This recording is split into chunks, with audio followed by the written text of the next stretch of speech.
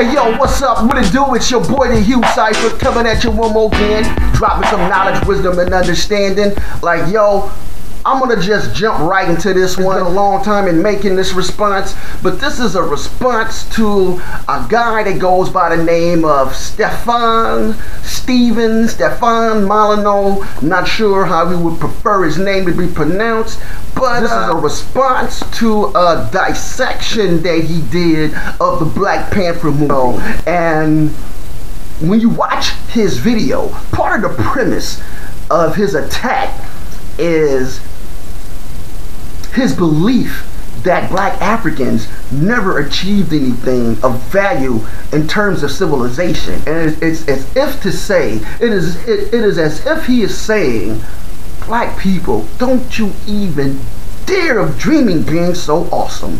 Don't you even fantasize about being so awesome. Like, in his mind, it's like, how dare you even dream of a Wakanda, you know? And I'm like, man, you know, that's deep. That's some deep psychological stuff right there, you know, that he even had to entertain doing such an attack on a comic book movie, right? you know. But he kind of cries these crocodile tears and he bemoans that, you know, he wouldn't know what it felt like to not be able to derive pride from archaeology and history.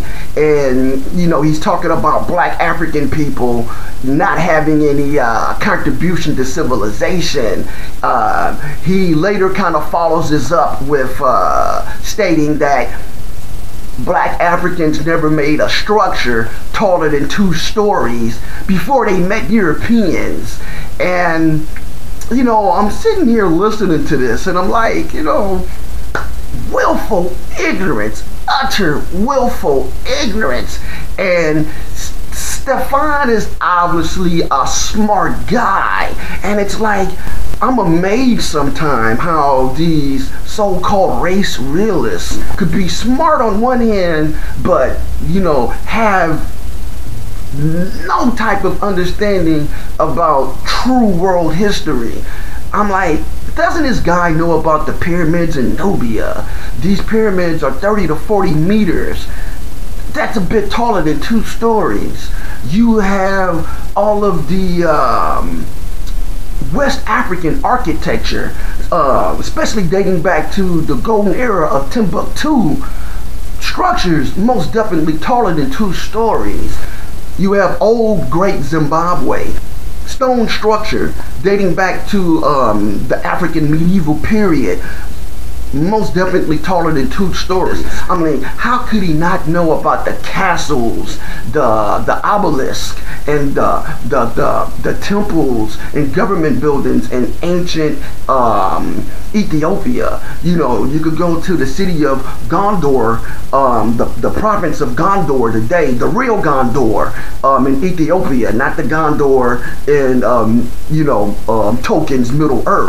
In Gondor, you see these castles. You see castles throughout Ethiopia. These are structures that black Africans built before having any contact with the Europeans. How could this guy be so willfully ignorant to even utter, you know, those 2 statements, you know, that black people can't derive pride from architecture and history? And it kind of shows you the fallacy in the race realist mind state, the mental state of the race realist, because it's such a biased mind state. He also attacks the city of Detroit and says it's in its dire straits because he basically is saying this, the city of Detroit is in such a bad condition because it has a lot of black people there.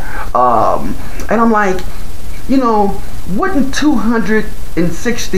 over 260,000 jobs leaving Detroit have impacted that city more so than just the fact it has a lot of black people? Because when Detroit was the Paris of the Midwest, the Paris of America, it had a lot of black people. But at that time, those black people had jobs because the auto industry was there, and that's basically what had sustained Detroit. But when the auto industry left, Detroit fell apart. So, you know, you can't blame it on the fact that it has a lot of black people there, you know. But then again, this is the race realist. And like I said, even with a race realist like STEFAN Molyneux, who, again, a very smart guy, but you could have the best computer, the best computer, but if you put BS into your computer, it's gonna spew out BS. If you have an equation that is skewed in the beginning, the results of that equation is going to be skewed into whichever direction you direct that equation into. And this is what we're dealing with the race realist. This guy is utterly biased, and but he delivers it well, very well spoken gentleman, but his views are, you know, utterly biased, man. You know, if you just really analyze a lot of the stuff he says, you know, but you know, like I said, STEFAN took about an hour to dissect the Black Panther movie. I'm not gonna take an hour in my rebuttal to it. I don't think it's necessary. Again, because he's building off a lot of fallacies from the beginning. Again, you know, he's a race realist. He believes that people of European descent are innately more intelligent than African peoples, and I say innately. He says he believes this is based in genetics and biology.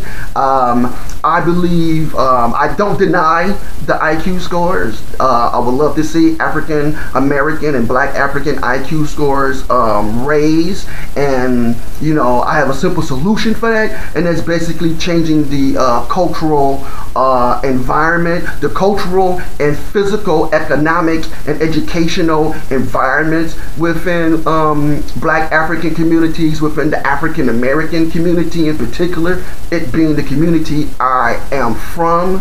The facts about African Americans, you know, for a large part, we come from communities that are under a constant social, economic, systemic, racist assault, and a constant psychological assault as the result of that. And just to survive that environment takes a lot of strength, mental strength and intelligence to survive that environment. And of course, you could quantify intelligence in many different ways. Again, STEFAN Molyneux, obviously a smart guy, arrives at some really, really idiotic conclusions. His scientific method is incomplete, because when you are making a theory or hypothesis about anything, you have to control for every factor within what you're studying, within what you're researching about. You have to control every possible influence that could affect that study. And when the race realists, for them to hold on to their worldview, they have to minimize or dismiss systemic racism. They have to minimize this in order for them to hold on to this you know, genetic BS that they cling to. It's you know, it's interesting to really to watch, you know, how their wheels spin. And you know, when you hear these race realists talk like STEFAN Molyneux, understandably, it angers a lot of people of color, a lot of people of African descent. But, you know, to me, it's amusing, because when you really, really understand, you know, your genetics, you understand your history, your world history, you understand psychological dynamics, because environment affects cognitive behavior. And for anyone to dismiss this it's clear that they're operating from some type of extreme bias. And this is what we have with these so-called race realists. And you know, it's amusing when you sit back and watch. It's like, man, you know, these, you know, it's like these dudes really think they're being so smart in this approach, and it's so lacking in a complete scientific method, man. It's you know, it's laughable. Like I said, I find it amusing, man. You know, but you know, like I said, I'm not going to go on this 1 hour diatribe in my response to STEFAN Molyneux. Just thinking, have I touched on all the points I want to touch on? I think I have. I think I'm going to end that right there. Let you guys chew on that for a minute. So, in departure, I'm going to say shalom. Assalamu alaikum. Hotep. Peace. And, you know, keep your mind open. There's nothing worse than a closed mind that thinks it's open. You know. All right, y'all. Peace.